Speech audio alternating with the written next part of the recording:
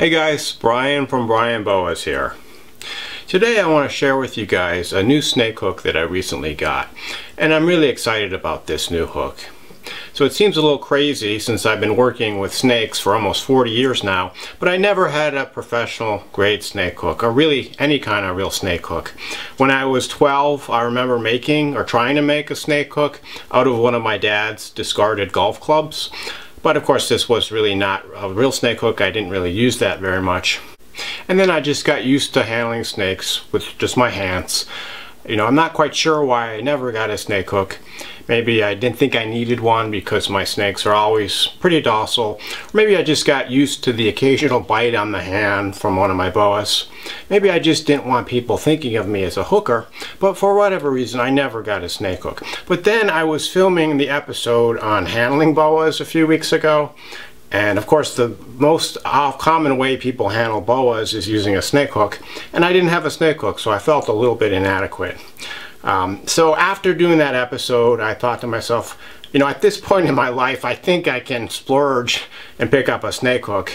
And so I did some research online, looked into the best brands, and it really came down to two brands. There were a lot of these, you know, really cheap ones out there, but it seemed like the Doc Seward and the Midwest Tongs brands were the best quality.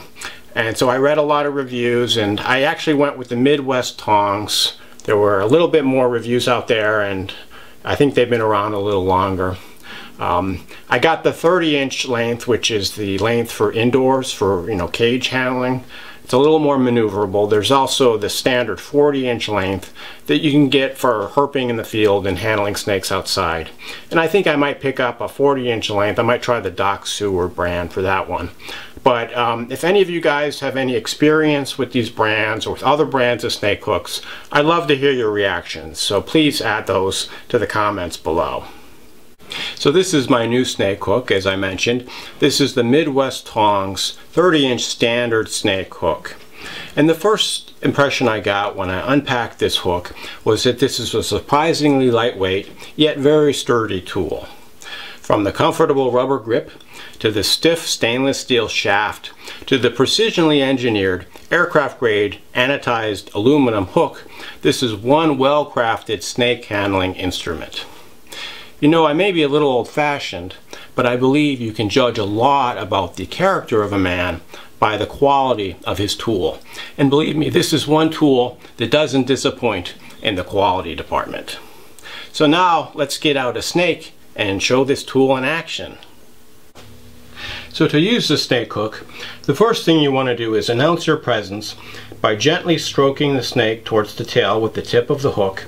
And then you want to put the hook underneath the body of the snake about a third of the way down, and then just gently lift the snake like this.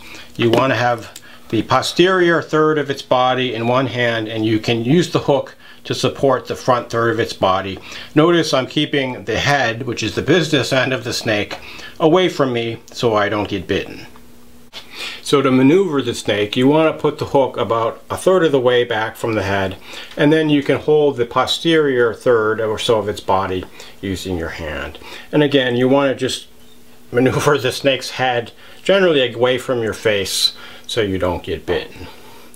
And so, as you probably can tell, I don't really need the hook with this guy. This guy, like most of my boas, is pretty docile. So I foresee using this hook mostly. I have a few larger animals that are somewhat wild, as well as a few babies that are currently pretty hissy. And if these babies don't calm down, I'm going to be using the hook with them in the future, just to avoid, you know, the occasional bloodshed due to a strike that makes it to my hand. But overall, I really like this hook.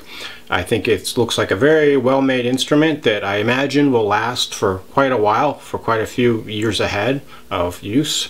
Again, I'd like to hear what you guys think about the different types of snake hooks available, and what your experience has been with snake hooks, the good, the bad, and the ugly. So please comment below.